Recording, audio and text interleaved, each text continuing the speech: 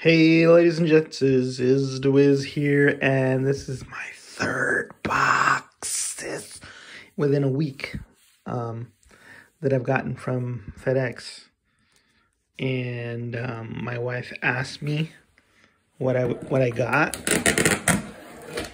and I told her Nut and Honey. Remember that candy bar? It's called Nut and Honey, so that when somebody asks you what you're eating, you could say Nut and Honey. Anyway, I'm hiding out in the bathroom because I don't want to get in trouble. The truth is, I don't even know what's in here.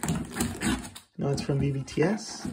I know it's the latest pile of loot, but I've kind of forgotten what I ordered since it's been such a long time. So let's take a look here.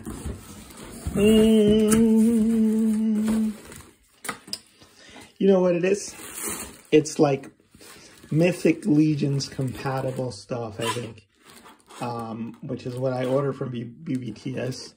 I get my Mythic Legions from Four Horsemen, and then like stuff like this Dr. Fate, which I thought might be compatible somewhat with Mythic Legions, I got from BBTS, and here he is. Just a quick look. The articulation looks okay. The paint is kind of a little flat. It's not a bad figure per se, but you can just really tell how much better Mythic Legions are than the regular stuff out there in the market. You know, $20, $25 figures like this just don't stack up in any way. So I'm gonna have to try to paint this up, and then you know, maybe it'll be passable, like in the background or something, to add some variety to a shelf. But yeah, Dr. Fate, somewhat cool design, but nah. Wow. Now, I know what this is. This is my Super 7 Slife from Thundercats. Oops. Kind of hard to open this while filming with the other hand, but yeah, that's what it is. It's a Super 7 Slife. I'm gonna be going to G-Con, flying out to New Jersey tomorrow, but when I get back, I'll make sure to do some reviews and show you how that stacks up. I'm pretty sure that's a Four Horsemen figure. But it looks massive. The package looks massive, and it feels heavy. You know what? Let me quick peek. Now, the Four Horsemen figures,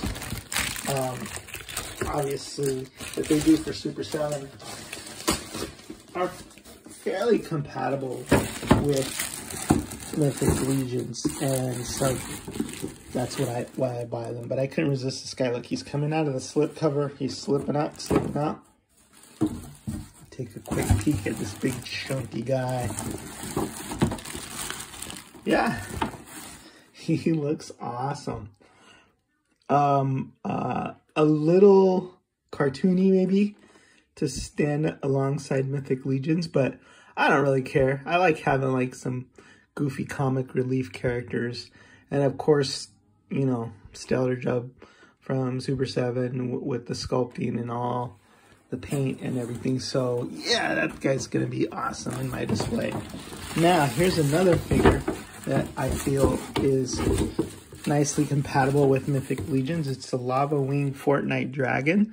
I already got the ice version of this, but you know, I can put maybe like a little goblin or something. He can ride on it, and I think that would look cool.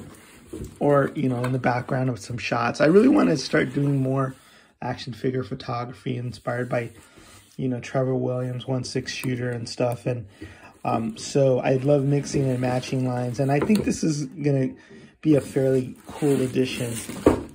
And then this guy who I've really been looking forward to for a long time, Goliath from NECA.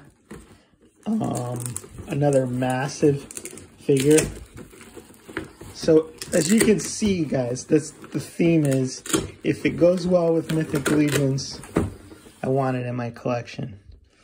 And just from a quick look at this, boy, he looks awesome too.